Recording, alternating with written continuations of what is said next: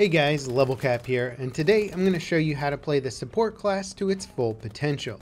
Supports are responsible for rearming their teammates, building cover and stationary weapons, repairing vehicles, and even laying traps for vehicles and infantry. Without active support players, your team will quickly run out of ammo. So a good support player should be near the firefights, making sure you have the firepower to keep up the attack or maintain the defense. As a support, you get access to 3 different weapon classes: light machine guns, medium machine guns, and shotguns. Your starting weapon is the KE-7, a light machine gun that's perfect for running and gunning, but also laying down accurate fire with its built-in bipod. This weapon is highly versatile and can be further specialized through the progression system. When it comes to your gadgets, you'll start with an ammo pouch that when thrown to teammates will resupply their primary and secondary weapon ammo. You'll also get an AT mine that can be used to destroy enemy vehicles when they drive over it. These can be placed passively to block off commonly traveled paths, or used more aggressively by placing them directly in front of a tank mid-combat. As you play with the support class, it will level up and allow you to unlock new weapons and gadgets. Later, you can get an ammo crate that can distribute ammo faster, but players have to manually interact with it. This can be useful in defensive locations, as it allows you to focus more on the firefight at hand instead of constantly resupplying people. You can also unlock an AP mine for damaging infantry in place of your AT mine.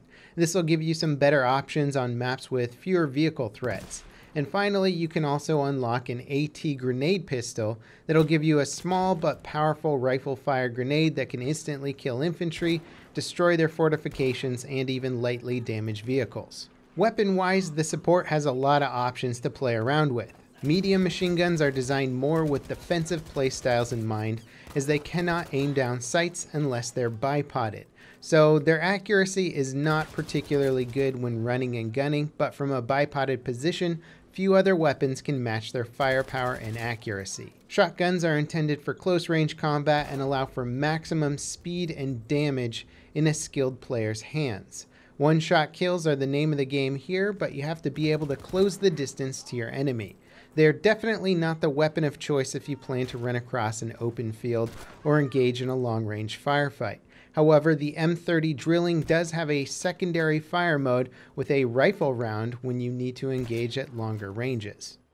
Supports have 2 combat roles available. Engineer, which is equipped by default, allows you to build fortifications and repair vehicles faster. It also makes auxiliary weapons take longer to overheat, so this is excellent when gunning for a tank or using stationary machine guns. The second combat role is Machine Gunner, which is unlocked at Support Rank 6. This allows you to suppress your enemies faster, and once your opponents are fully suppressed, they will also become spotted for you and your teammates.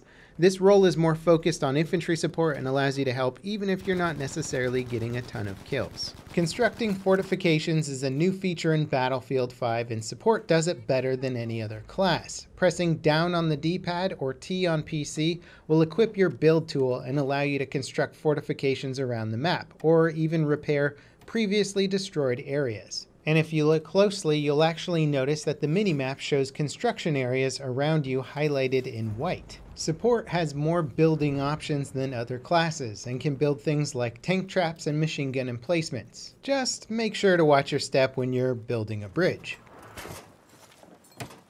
The support class is both vital to defense and offense. Your team will grind to a halt if you're not doing your job properly, so be sure to distribute ammo constantly, but don't be afraid to engage in combat as you have many powerful weapons. Be sure to test out all of your weapon classes and gadgets, as a good support player will switch between them depending on what the situation calls for. I'll see you guys on the battlefield. This is Level Cap, signing off.